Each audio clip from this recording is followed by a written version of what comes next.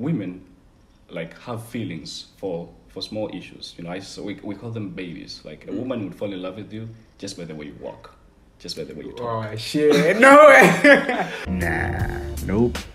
No trolling. We ain't trolling, y'all. Don't sweat it.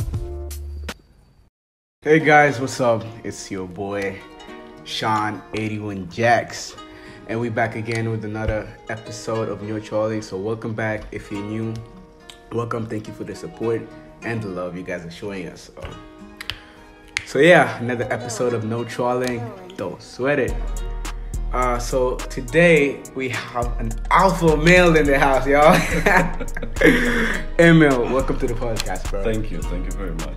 Yeah. So we're gonna hit the usual no trolling questions, mix it up with red flags and green flags, and today we're gonna try out a new segment. It's called Let's Talk About It. It's a new segment, so we're gonna try it out and see how it does. We are not professionals. We just wanna have a good time, and wanna help you guys out, help each other out, in fact, and getting different perspective of the same, story. All right. So with that said, let's jump into it. So Emil, what do you do? Tell us a little about yourself. Well, in brief. Yeah. My name is Emil honest Ezekiel. I'm generally just a simple guy.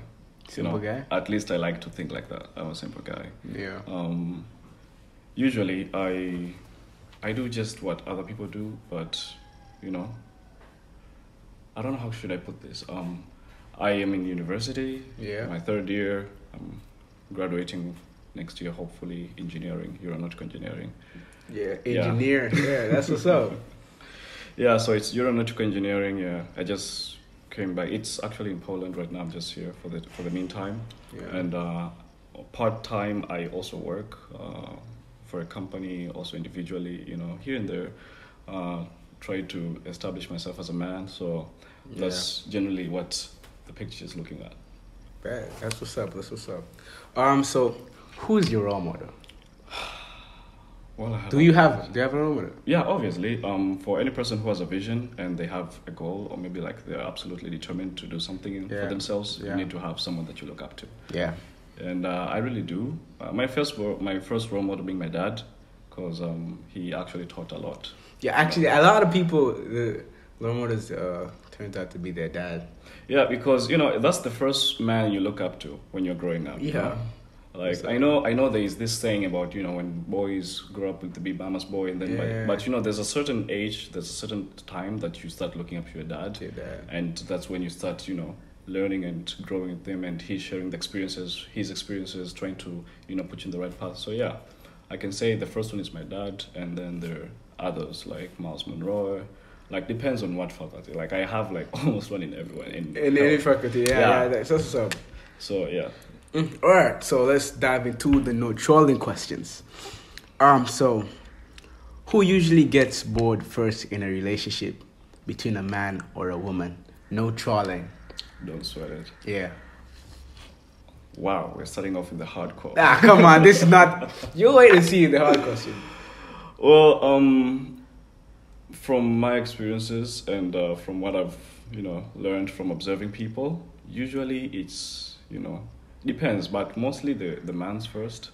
Man? Yeah, because men spend a lot of energy in trying to pursue the woman, right? Yeah. They do a lot, like buying flowers, going out on dates, whatever. Yeah. And sometimes you can get a positive reaction. Sometimes it's a negative energy. It turns you down. So you invest a lot in trying to get her, and by the time you do, you're like, what, I've done a lot, so I'm gonna chill, and just let me just get those things back. And the girls expect you that now that you have me, you need to do more, more than what you did before. And they're like, gosh, I've done a lot, you didn't do shit. So so like they're the first ones to like tap out, I can say, in most experiences and stuff like that. So men you tap out first. Yeah, men tap out first. If they actually made a lot of effort, which we know that is the common issue. especially right here. So. Well, I don't know. But yeah, that's why men always like we're known to be cheaters a lot. Exactly. Because I Like, think we that's get bored, we get bored so quickly. Because I mean, like, what would you expect if you've spent a lot? And we're not saying that spending is the It's issue bad, here. right? No, like we like to do that. We love to do that because we do. we do love to. We love to do that, But at the same time, you have to think about it, like, because what men, I usually tell a lot of my guys that men and women are kind of different, in value. Like women, like have feelings for small issues. So we call them babies. Like a woman would fall in love with you just by the way you walk, just by the way you talk. Oh shit! No way. Like it's true. You can ask your female friends, like, and they'll be like, I just like the way he talks. I like the way he moves. But a guy has a lot of things. They have to look at everything from appearance and everything, personality. What do they have inside? And so if they feel like, what, I'm not getting a lot from this, you just, and you're like there for one thing, you get bored really fast if you're there for one thing. Yeah. It's a nyashiologist. All right. So, the second question: how do you feel when a woman taller than you likes you? No trolling. Don't sweat it. Odd. Odd. Odd. That's the first word that came to mind. Odd. I mean, to be honest, I do appreciate tall women. Yeah. I think I'm kind of, in that direction because, I'm not saying that I have anything bad against short ladies. It's just that, you'd prefer someone around your height and stuff. I'm not saying I never thought about someone taller than me. Obviously, it's going to be a little odd at first, but if... You'd be looking at her like, hey, baby. Getting a lot and stuff. So... Man, I don't know about you, but me, tall women are just... it's a lot, man. It's a lot for me. There's a time where I was so insecure about my height. I was like, nah, man, I can't be this short, bro. I'm not.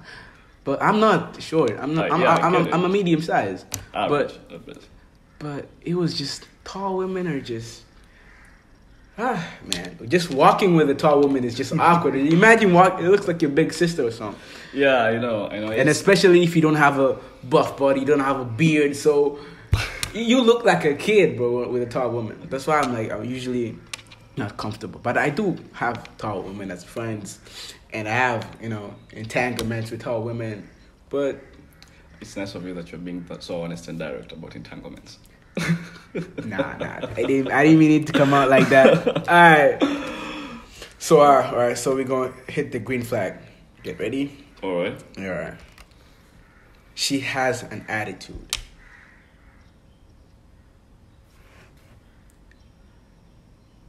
Specifically, what type of attitude? Sassy attitude. Like she talks a lot. A lot. All right. Red flag. I mean, attitudes. Sometimes an attitude can be also in a positive way. Like she could be defensive about you. Like she could defend you in public and stuff like that. That's why I wanted to know first, like, what type of attitude. Because I'm not saying that I don't appreciate talkative women. It's just that there's some moments where you have to just sit back and observe the room, read the room, like just see. Remember how Cardi B was defending Offset? Oh yeah, with that police. He got arrested. Yeah, that's what's up. Like that's actually tough. Yeah. So that's an attitude, bro. Okay, that's good. Now that's a red flag. All right. She's pretty, but she has a bad dental formula, bro. Damn, bro. She all good here, but when she smiles, she's like, oh God. See, here's the thing. I have a wait. Is that the red flag, green flag? Be direct. I'm gonna answer this, but I'll tell you why. All right. Okay. It's a red flag. Only because sometimes smiles are like, to me, it's like the window to their heart. Apart from the eyes. Your way. So like a good smile can make your day. a girl can send you a snap, a picture of her smiling, and just lights you up. Yeah, facts, man. Yeah, so like a bad dental formula, bro, like Man. that's really hard to beat. Alright. Let's go one red flag, then we'll get back to no trolling. Okay. She got more money than you.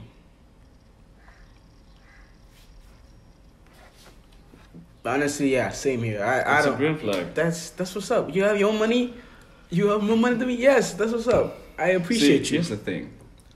I'm a hardworking man. I'm a workaholic at some point. Some people have claimed, and I have no problem whatsoever in meeting women who are richer than me. First of all, it's motivating. Yeah, like because you have something for yourself, so I need to get there. And as a man's source of pride, you need to provide. So for you to be providing, you have to be extra step. So it's more of a competitive motivation type of thing. So it's a green flag. Yeah, for sure. All right, your favorite ex just got off a 2-year relationship. 2 years relationship. What would you text her to test the waters? No trolling.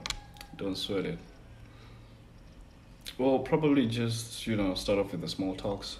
Cause what would you text her? The first thing you text her, what would you like? Hey, how you been? Oh, you text her. That's just pretty something that is like off, like nothing unusual or like creepy. You want to start small, right? You would be like maybe like, hey, how you doing? How's it been? It's been a minute, something like that. And then try to like move along with the lines of like, how's everything been? How you doing? Like try to listen to her first. That's solid. You're a genuine nice guy. You know what I'll do? I'll go to Instagram story, yeah? Uh-huh. And I'm going to send 100. You know that 100 emoji? Yeah, I'm going to put that in one of her stories. And I'm going to back off. And see how it goes. Oh, man. Favorite exes. Dangerous dude. Bad. All right. If you are dating a woman with a fine body and she gets fat over the years, would you still date her? No trolling. I mean, first of all, don't sweat it.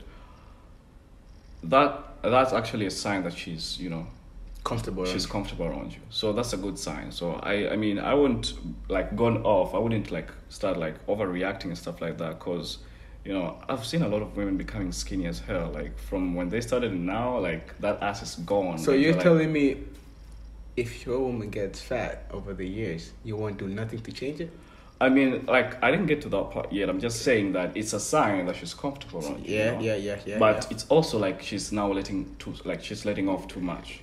So you need to don't get too comfortable. Yeah, don't get too comfortable. Like you let loose. Like I still want you to be fine. Yeah, I mean, so obviously, like I don't know, pay for a gym membership or anything like that just to get her rolling. Pay for a gym membership, and obviously work with her so that she has some coming and stuff. Like that. Yeah, don't let your woman go to the gym alone. You don't want to pay for her gym membership and you let her like go get a train and stuff like that. Trainers be slick. Trainers be trying to be slick. Yeah. All right. Back to green flag, red flags. She likes attention. Green flag. Yeah. But I'm not gonna lie. I have struggled in the past. I'm not sure if I'm okay right now, but because for a person, for a man who like works, studies and has work and stuff like that, it's very hard to be there every time. But you try most of the times. I also actually tell this to a lot of guys. There are two types of people: the people who have time for you, and the people who make time for you.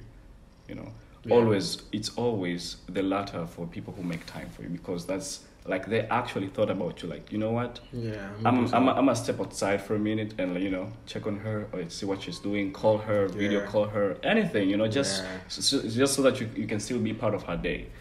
So that's always more worth it than a person who's just obviously just there. You won't even know what if this person has something going on. Will he still remember me? So like that means they value you and stuff like that. So but just don't want too much attention. Yeah, like just when I check on you, appreciate. Don't expect me to check on you 20 in each hour, bro. Like. Man, some girls be wanting too much attention. Like calls you 3 times a day. It's okay to call me 3 times a day. If I just sit down and edit the videos like me. I mean, it's okay. But if you're busy, have a job, man, 2 times is too much. I mean, I don't know. Maybe I'm just saying, man. We are not professionals. All right. She wears designer clothes, but she has no job. Green flag, red flag. Okay. Unless I provided those brands, it's a red flag. It's a red flag. I mean, how did you get those designers? Like, how? Maybe your dad is a spoiler, but I mean, if they're wealthy, it's understandable. But she's from this, most of these answers, just don't get us wrong. Most of these red flag answers, it's out of like just general, not specifically. We don't mean everyone is like that now. We're just kind of like like a lot of we're just generalizing. Yeah, generalizing. Most of the times, like we meet ladies wearing brands and they have like, nothing in for them. It's like, bro, what? You have an iPhone 14 and you in college, and we know that you're not that wealthy of a girl. Like, it's kind of like, how did you get it though? Do you depend on your man that much, or is it just your man gave you some?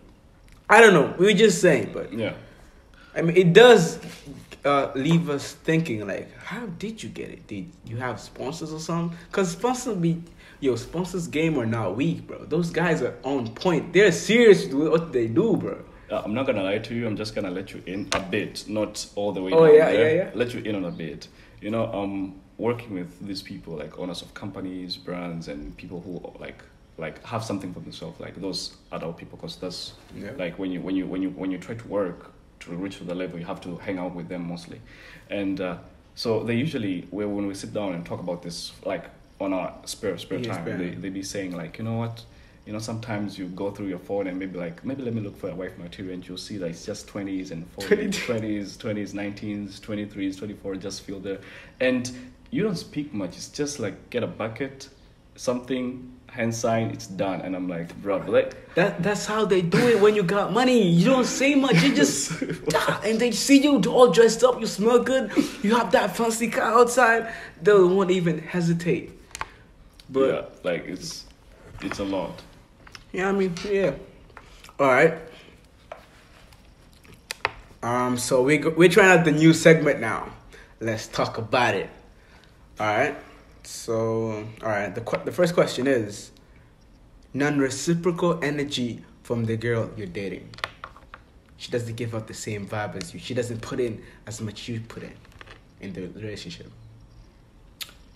First of all, that's what usually most guys who are loyal or who are trying to be loving get in the end. They say like nice guys finish last. That's I'm telling you, like, and this is from experience. It's always the toxic men who are appreciated. And you keep on wondering, why do women like tend to do a lot for a toxic guy than a nice guy and stuff like that? It's always why do women nice guys? I think always, because I've heard people saying, girls, I mean, that toxic men are exciting. They're a mystery. Yeah, and girls like to find out more, and girls like to know everything about a person. Yeah. Nice guys are usually open to who they are, what they do. They're not a mystery, so they say they are boring. Good guys are boring, but honestly, I feel like actually to cut there, this is actually what I tell a lot of people. Like, I'm actually really boring, and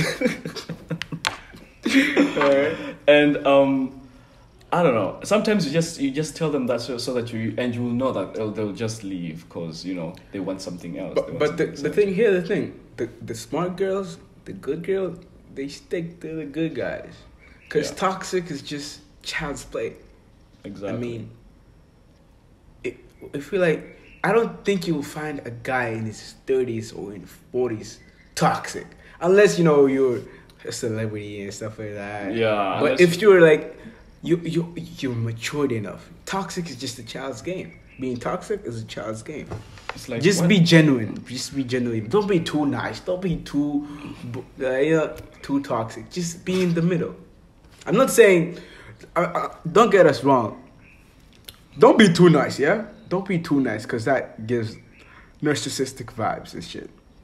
Don't ever go for a person who's too nice, too like nah. He's trying to be slick or something. Obviously. Yeah. All right. So this will be the last question of today. Is it? Yeah. Unrealistic financial expectations. On my what? Unrealistic financial expectations. Like, the woman thinks you're like a walking ATM. Like, no man likes to feel like a walking ATM, bro. What do you think about that? Oh, when a woman thinks that I'm a walking ATM. ATM, like a walking ATM, like unrealistic financial expectations. Well, I have this, I don't want to call it toxic. I have this unusual, like, way of thinking and habit that if she's mine, I don't really care. I don't really care, like, cause trust me, I know myself sometimes. I'm really bad at spending on when it comes to, you know, that. And so I just don't want, you know, you shouldn't spend more than what you make, you know, at the end of the day. Yeah. Like, don't spend like Way everything. You like all your sources, you run all your sources dry. Like, don't do that. But don't, at the same time, don't really be like really like closed in, like clustered, like this is how much I'm going to be spending. Maybe it's like whatever, I'm just going to get her this. Maybe I'm going to go and surprise her on her birthday, Valentine's, and all those special occasions. Like, no, just do something nice for her, because at some point you need to make things exciting. As I told you, like, women are like babies, you know, like you give them a new toy, something like that. Yeah, so like but if they're not yours, you don't feed a horse that you don't ride, right? Yeah. So like, there's I mean, personally, to be really honest, there's a limit. I might not being not the eight, like it's not going to stretch all the way to the ATM part. No, but you know, like once in a while, if maybe you can do something nice for them. Like, I do nice things for my friends as well, you know. Like, regardless, it doesn't matter. Like, just do something nice, because you know, you look appreciative. But if it's just way beyond that, like every time, like they come to you and stuff like that, like that's really that's not good. Yeah, I mean, don't be too greedy. Yeah, when we spoil you, yeah, just don't think it's a lifestyle. And here's the thing, yeah, you know, it's way more genuine if a guy is motivated to do something. Exactly. So, like, don't ask for it. You know, here's an unpopular opinion. What do you think holds the power in this world? Who holds the power? Yeah, like, what do you think? Who or what do you think holds the power in this world? Bro, I don't know. Like, just from the top of your mind, if you think of something, like something that actually would give you some sort of power, or maybe like has power.